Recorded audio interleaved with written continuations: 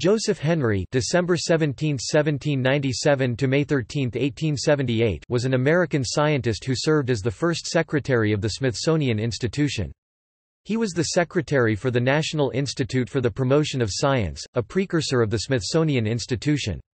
He was highly regarded during his lifetime. While building electromagnets, Henry discovered the electromagnetic phenomenon of self-inductance. He also discovered mutual inductance independently of Michael Faraday, though Faraday was the first to make the discovery and publish his results. Henry developed the electromagnet into a practical device. He invented a precursor to the electric doorbell, specifically a bell that could be rung at a distance via an electric wire, 1831, and electric relay, 1835. The SI unit of inductance, the Henry, is named in his honor. Henry's work on the electromagnetic relay was the basis of the practical electrical telegraph, invented by Samuel F. B. Morse and Sir Charles Wheatstone, separately. Biography. Henry was born in Albany, New York, to Scottish immigrants Anne Alexander Henry and William Henry. His parents were poor, and Henry's father died while he was still young. For the rest of his childhood, Henry lived with his grandmother in Galway, New York. He attended a school which would later be named the Joseph Henry Elementary School in his honor. After school, he worked at a general store, and at the age of 13 became an apprentice watchmaker and silversmith. Joseph's first love was theater, and he came close to becoming a professional actor. His interest in science was sparked at the age of 16 by a book of lectures on scientific topics titled Popular Lectures on Experimental Philosophy. In 1819 he entered the Albany Academy, where he was given free tuition. Even with free tuition he was so poor that he had to support himself with teaching and private tutoring positions. He intended to go into medicine, but in 1824 he was appointed an assistant engineer for the survey of the state road being constructed between the Hudson River and Lake Erie. From then on, he was inspired to a career in either civil or mechanical engineering. Henry excelled at his studies, so much so, that he would often help his teachers teach science, and in 1826 was appointed professor of mathematics and natural philosophy at the Albany Academy by Principal T. Romaine Beck. Some of his most important research was conducted in this new position. His curiosity about terrestrial magnetism led him to experiment with magnetism in general. He was the first to coil insulated wire tightly around an iron core in order to make a more powerful electromagnet, improving on William Sturgeon's electromagnet, which used loosely coiled uninsulated wire. Using this technique, he built the strongest electromagnet at the time for Yale. He also showed that, when making an electromagnet using just two electrodes attached to a battery, it is best to wind several coils of wire in parallel, but when using a setup with multiple batteries, there should be only one single long coil. The latter made the telegraph feasible. Because of his early experiments in electromagnetism, some historians credit Henry with discoveries predating Faraday and Hertz. However, Henry is not credited due to not publishing his work.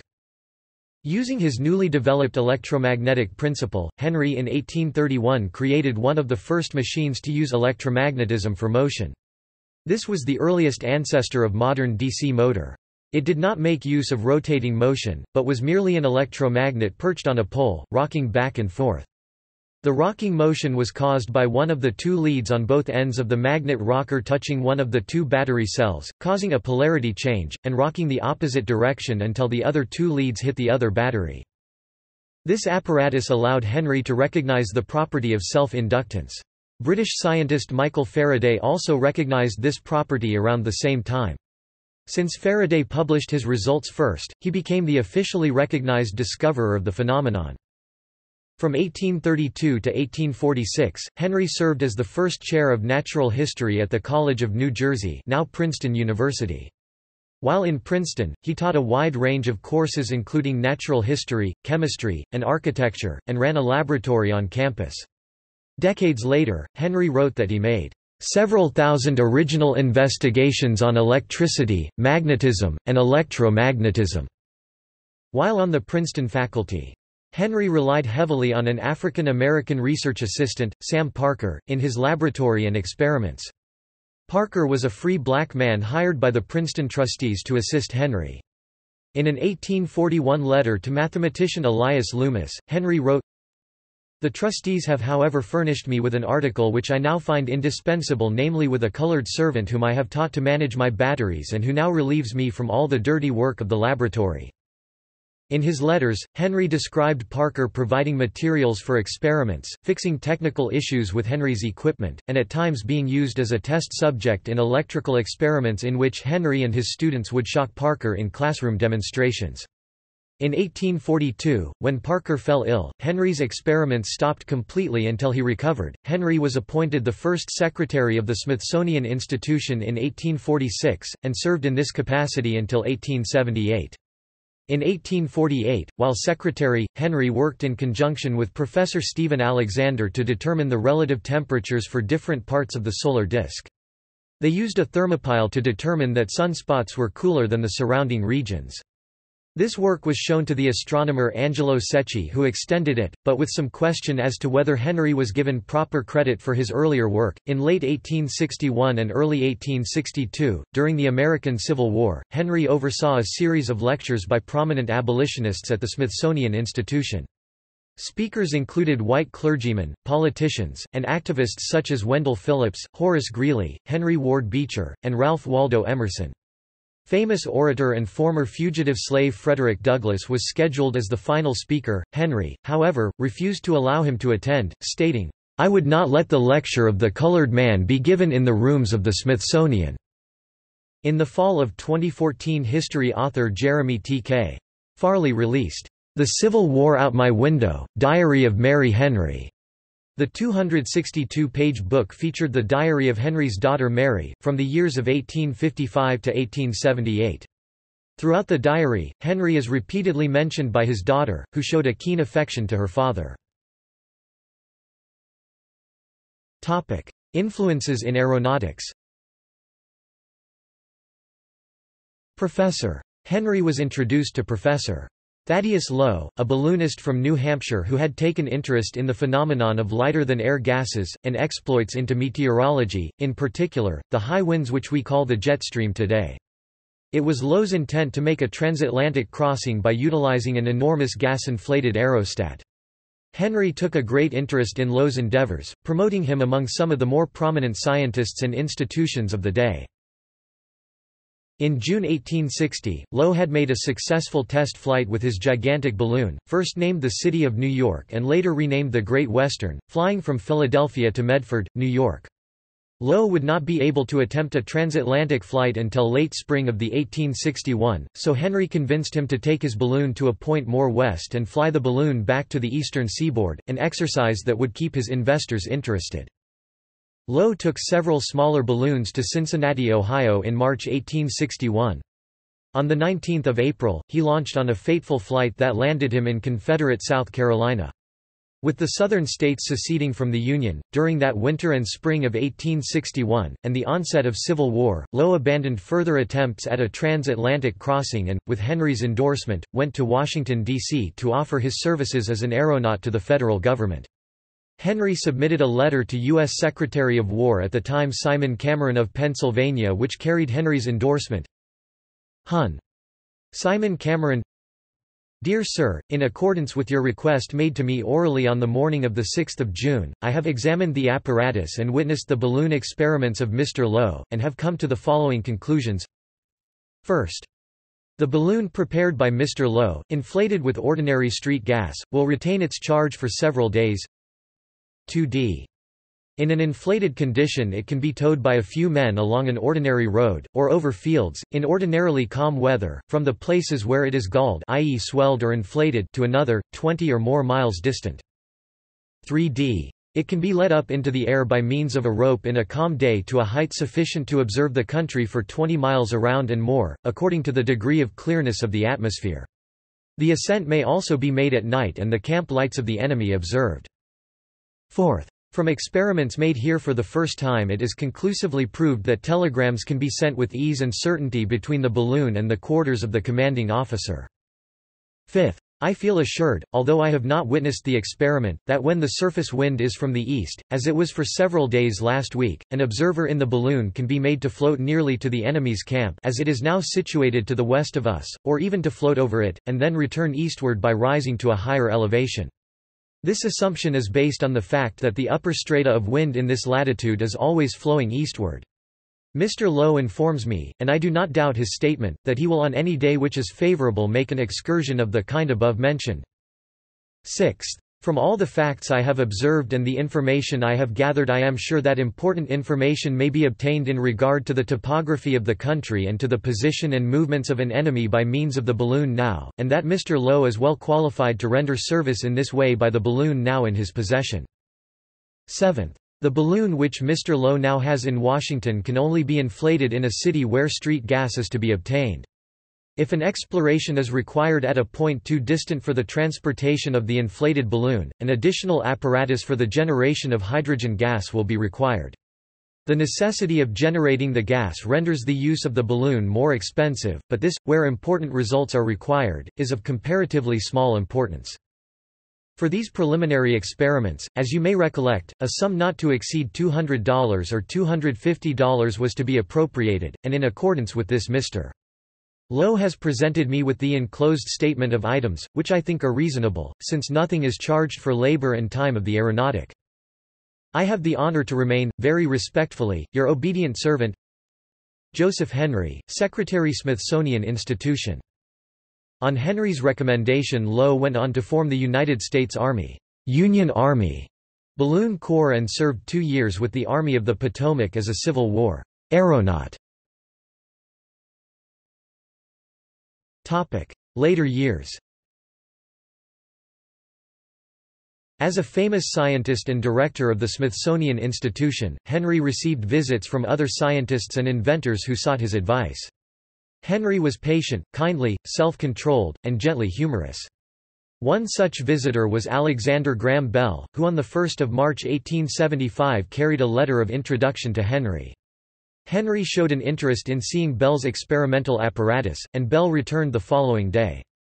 After the demonstration, Bell mentioned his untested theory on how to transmit human speech electrically by means of a harp apparatus, which would have several steel reeds tuned to different frequencies to cover the voice spectrum. Henry said Bell had the germ of a great invention. Henry advised Bell not to publish his ideas until he had perfected the invention. When Bell objected that he lacked the necessary knowledge, Henry firmly advised, "Get it." On 25 June 1876, Bell's experimental telephone, using a different design, was demonstrated at the Centennial Exhibition in Philadelphia, where Henry was one of the judges for electrical exhibits. On 13 January 1877, Bell demonstrated his instruments to Henry at the Smithsonian Institution, and Henry invited Bell to demonstrate them again that night at the Washington Philosophical Society. Henry praised the value and astonishing character of Mr. Bell's discovery and invention. Henry died on 13 May 1878, and was buried in Oak Hill Cemetery in the Georgetown section of Northwest Washington, D.C. John Philip Sousa wrote the Transit of Venus March for the unveiling of the Joseph Henry statue in front of the Smithsonian Castle. Legacy. Henry was a member of the United States Lighthouse Board from 1852 until his death. He was appointed chairman in 1871 and served in that position the remainder of his life. He was the only civilian to serve as chairman. The United States Coast Guard honored Henry for his work on lighthouses and fog signal acoustics by naming a cutter after him. The Joseph Henry, usually referred to as the Joe Henry, was launched in 1880 and was active until 1904. In 1915, Henry was inducted into the Hall of Fame for Great Americans in the Bronx, New York. Bronze statues of Henry and Isaac Newton represent science on the balustrade of the galleries of the main reading room in the Thomas Jefferson Building of the Library of Congress on Capitol Hill in Washington, D.C. They are 2 of the 16 historical figures depicted in the reading room, each pair representing one of the 8 pillars of civilization. In 1872, John Wesley Powell named a mountain range in southeastern Utah after Henry. The Henry Mountains were the last mountain range to be added to the map of the 48 contiguous U.S. states.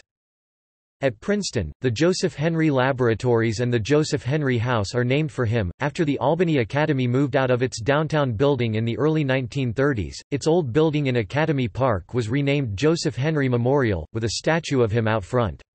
It is now the main offices of the Albany City School District.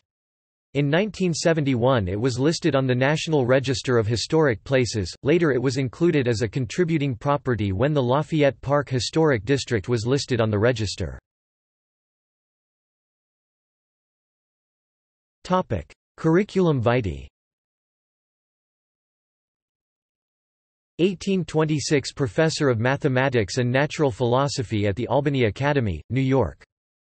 1832 Chair of Natural History at Princeton University, then the College of New Jersey, until 1846. 1835 Invented the electromechanical relay. 1846 First Secretary of the Smithsonian Institution until 1878. 1848 Edited Ephraim G. Squire and Edwin H. Davis's Ancient Monuments of the Mississippi Valley, the institution's first publication. 1852 Appointed to the Lighthouse Board. 1871 Appointed Chairman of the Lighthouse Board. Other honors. Elected a member of the American Antiquarian Society in 1851, the District of Columbia named a school, built in 1878–80, on P Street between 6th and 7th, the Joseph Henry School. It was demolished at some point after 1932. The Henry Mountains, Utah, had been so named by geologist Almon Thompson in his honor. See also: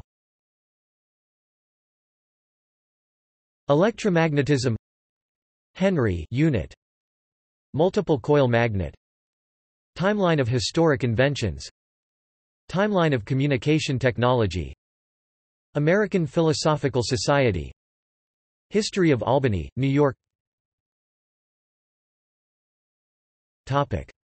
References. Further reading. Ames, Joseph Sweetman ed., The Discovery of Induced Electric Currents, Volume 1. Memoirs, by Joseph Henry. New York, Cincinnati, etc. American Book Company C1900 LCCN 00005889. Colson, Thomas, Joseph Henry, His Life and Work, Princeton, Princeton University Press, 1950. Dorman, Kathleen W., and Sarah J. Schoenfeld Comps, The Papers of Joseph Henry. Volume 12, Cumulative Index, Science History Publications, 2008. Henry, Joseph, Scientific Writings of Joseph Henry. Volumes 1 and 2, Smithsonian Institution, 1886. Moyer, Albert E., Joseph Henry, The Rise of an American Scientist, Washington, Smithsonian Institution Press, 1997. ISBN 1-56098-776-6. Reingold, Nathan, et al., eds., The Papers of Joseph Henry. Volumes 1–5 Washington, Smithsonian Institution Press, 1972–1988. Rothenberg, Mark, et al., eds., The Papers of Joseph Henry. Volumes 6–8 Washington, Smithsonian Institution Press, 1992–1998, and Volumes 9–11, Science History Publications, 2002–2007. External links. Finding aid to the Joseph Henry Collection at the University of Pennsylvania Libraries. The Joseph Henry Papers Project. Finding aid to the Joseph Henry Collection. Biographical details. Proceedings of the National Academy of Sciences 1967, 58 1, pp. 1–10. Dedication ceremony for the Henry statue 1883.